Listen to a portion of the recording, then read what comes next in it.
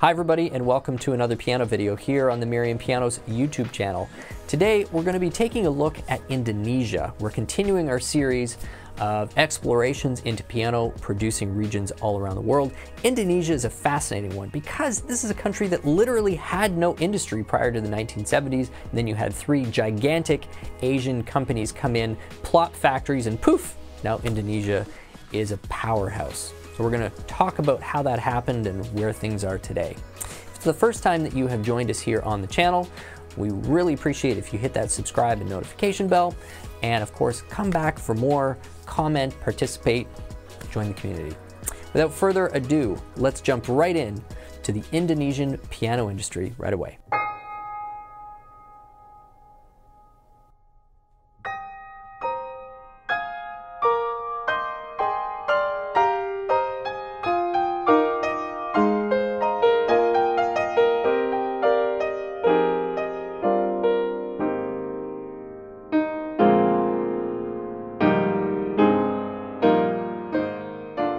When it comes to piano producing regions, Indonesia is an interesting one to take a look at. Because unlike Germany or the rest of Western Europe or Eastern Europe or Japan or the United States or even China, Indonesia was created literally out of thin air by at that point, large multinational corporations that were seeking lower cost manufacturing locations exclusively for export. There was no domestic Indonesian piano market before Yamaha landed and set up shop. There certainly is a long tradition of instrument making in Indonesia, and Indonesia has quickly developed over the last 30 years into a major manufacturing hub for a wide variety of industry. You've got quite a technically educated workforce.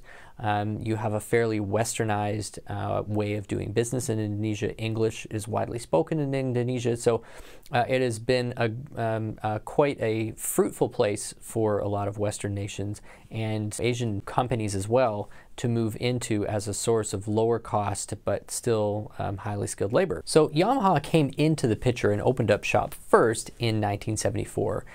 They quickly established wood conditioning facilities, got the factory, certainly figured out the fact that with very, very damp and humid conditions, they were going to have to take climate control even within the factory itself into consideration. But Yamaha has been successfully exporting out of that factory for coming on 40 years. Currently in North America, if you're looking at a Yamaha from Indonesia, you're going to be looking at their B series upright, their B1, 2, and 3, or their GB1 grand piano. It's generally been the same approach with Kawai as well. Now Kawai moved in significantly later than Yamaha and has a much smaller footprint in Indonesia. The difference in export numbers from Yamaha and Kawai out of Indonesia is substantial. It's almost like 10 to 1. Kawai opened up a much smaller factory in 2001 versus what Yamaha has been building since 1974. So Kawai of the three, third being Samick, is really kind of, I guess, the more boutique-y type of shop, although quality control and general quality output levels from all three factories really aren't that different. Kawai as well puts out their basic baby grand, their GL10 in Indonesia. They also output a couple of their upright pianos. The K15, which is still available in many markets, is Indonesian produced. The K200 is Indonesian produced. And in the United States, the GL20 is now also Indonesian produced. Samick moved into Indonesia in the early 90s, 1992, 1993. They kind of got their factory set up. Originally, it was designed to produce components and parts for the Korean operation, but they quickly changed gears and really started to shift a lot of their production over to Indonesia. And in terms of their output, it sits about halfway between where Kawai and Yamaha is. So Samick certainly producing a very, very large number of pianos being exported out of their Indonesian factory. Now, the approach at these three factories have been very, very different. Not so much in terms of manufacturing quality, but the product lineups and how the companies are using these factories support their global product mixes. So with Yamaha, it is exclusively producing Yamaha branded product, and as I said, their basic upright line and their basic baby grand. For Kawai, they are using it to produce Kawai branded product. There are also a couple of Boston models being produced at the Kawai factory on behalf of Steinway. On the Samick side, they're using that manufacturing plant to produce a wide range of brands. You have Kanabe's being produced there. You have Kohler & Campbell's being produced there. I believe Story & Clark is a brand that's produced in Indonesia right now. Some of these Seiler brands from Samick are produced there. Samick as a brand itself is produced there. There are also a couple of Boston models being produced on behalf of Steinway. So pretty well the entire portfolio of Samick brands has pianos being produced out of the Indonesian factory. Now, of the three factories, the Samick one, interestingly enough, has the highest rated piano that's currently coming out of Indonesia. When I say rated, certainly I don't mean my personal opinion, referencing a resource that we often look to for good impartial commentary on the industry. Pianobuyer.com is a resource that we frequently read and stay up to date, and I certainly have a lot of respect for its predecessor, the piano book, by Larry Fine.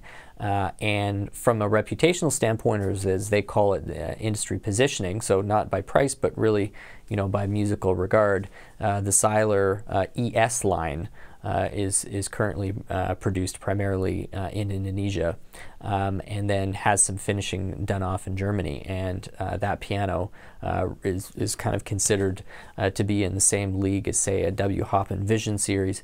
Great instruments. They also produce the ED Seiler pianos out of there, which is the highest rated exclusively Indonesian made instrument. Kind of an interesting approach where it's really like a replica of what Seiler is doing in Germany. So that's pretty well what is happening in Indonesia piano-wise. No domestic organic industry really that existed beforehand, and then you have the three largest piano companies in the world all move in separate decades: the 70s for Yamaha, the 90s for Samick, and the early 2000s for Kawai, and kind of overnight turn on the lights and suddenly Indonesia has a piano manufacturing industry. These instruments continue to improve in quality, and I would say have kind of developed more quickly than a lot of the Chinese factories that have actually been open for longer. A good reason for that, people often talk about the fact that it's English speaking and the political systems are a little more aligned. I think really a big part of that is the fact that you have Japanese labor that is cross-training, let's call it, with the Indonesian labor. So I know when Kawai opened up in 2001, they really touted it as their Japanese factory in Indonesia. And I know the promotional videos that Yamaha came out with when they were really cranking up their Indonesian production is don't think about country of origin, but think about company of origin.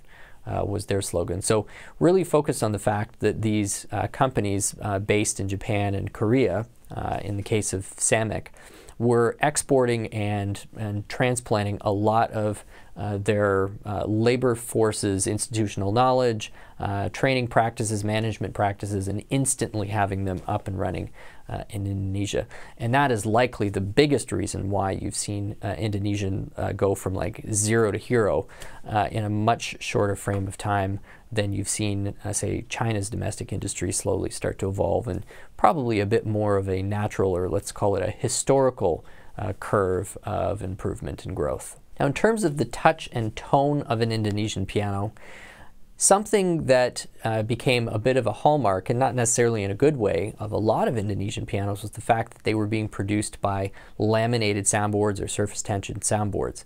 So surface tension soundboard, in a nutshell, is a thick layer of spruce with veneered spruce on the top and bottom.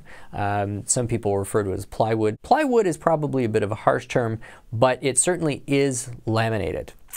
There are advantages to laminated soundboards.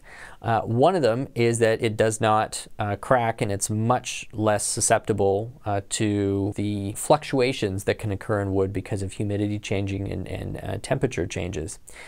The downside is that it's not nearly as resonant as a solid piece of spruce. So laminated, certainly stronger, but a little more resistant to that natural resonance. But if you are going to have a solid piece of spruce, obviously it needs to be weathered properly, it needs to be dried properly and fitted properly so that it can sustain some of those normal variations in humidity. And in the early stages of those Indonesian factories, that was a bit of a challenge, certainly for the Yamaha and the Samick corporation. So a lot of those instruments came out with laminated soundboards. There is very much a limiting musical factor when you're using a laminated soundboard compared to a solid spruce soundboard. There's just much less resonance. The sustain tends to be a lot lower, but as an upside, sometimes the tuning stability is actually a little bit better. As we move into 2022, 2023 and beyond, as that wood conditioning has improved, and companies are able to dry the wood more effectively, more consistently. The climate control within the factories is really excellent at this point. You've got some pianos now coming out with premium soundboard material, tapered, dried properly, and a lot of those soundboards, if you were to just look at them on an isolated example, would be very difficult to distinguish from, say, a lower to mid-range European soundboard. A lot of times you're using white spruce with really tight grain count, the wood's being dried properly, and you even got some pretty advanced tapering techniques being used. Again, the Seiler line comes up with their membrator approach, which really has a very specific routing around it. So not just out of Germany, but out of the Indonesian factory using it as well. Kawai, of course, using tapered soundboards on the K200 as well as GL10, both solid spruce and both coming out of their Indonesian factory. So, the wood processing, wood technology and conditioning definitely improving over the years out of all three companies and all three of those factories. So what then is the main difference, say, between an Indonesian piano and a Japanese piano? Well, in my experience, this is the main difference. A Japanese piano, whether it comes from Yamaha or Kawai, straight out of the box is going to require very little additional prep by a dealer. An Indonesian piano, depending on its design, depending on its components and the company, may have quite a high musical potential, but might require some additional time with the technician in order to draw that musical potential out, either through further voicing, further regulation, some of those higher level concert technician type activities that when performed get the extra 5 or 10% out of an instrument. So there are some companies who have released special editions of pianos being made in Indonesia in which they're taking care of that and they're charging the premium.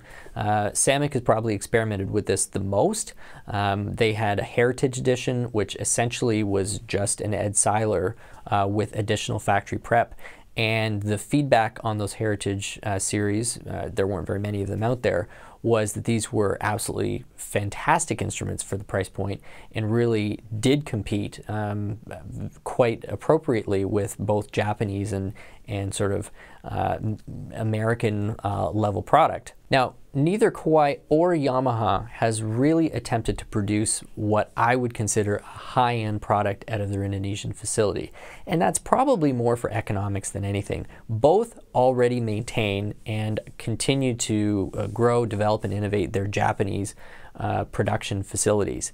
And that is where they're able to produce their highest quality product. That's where they're able to command the highest price point. It doesn't really work in their favor to produce a piano that musically might actually compete with that if the goal is to maintain good profitability for their Japanese manufacturing. So it's unlikely that we're going to see Yamaha or Kawai really use their Indonesian manufacturing to produce anything except the lower third of their lineups. Whereas with Samick, really there's nothing happening in Korea anymore. The activities are very, very limited. Pretty much their entire piano manufacturing operation is confined to both Indonesia and now Germany with the Seiler plant. So the freedom to experiment and push the quality up is going to really rest with Samick that doesn't have those other kind of corporate considerations. We will see what they continue to do, but so far what they have been doing with the Seiler line of most late has certainly been, to me, the most interesting. So thank you so much for watching this short dive into the Indonesian piano industry. Really just 3 players in this whole space. Not that different than talking about Japan, where we're really down to just 2 players, Kawai and Yamaha. Of course, Indonesia kind of just an extension of that, where we've got Kawai, Yamaha, and then the 3rd player, Samick. If you found it informative or enjoyable, we would really appreciate if you hit that subscribe button, notification bell, so you can come back for future videos, continue to learn more and more about pianos, the piano industry, and increasingly maybe a few extra videos on piano playing tips and other things musically related and surrounding the piano. My name is Stu Harrison. This has been Merriam Pianos on YouTube, and we'll see you again soon.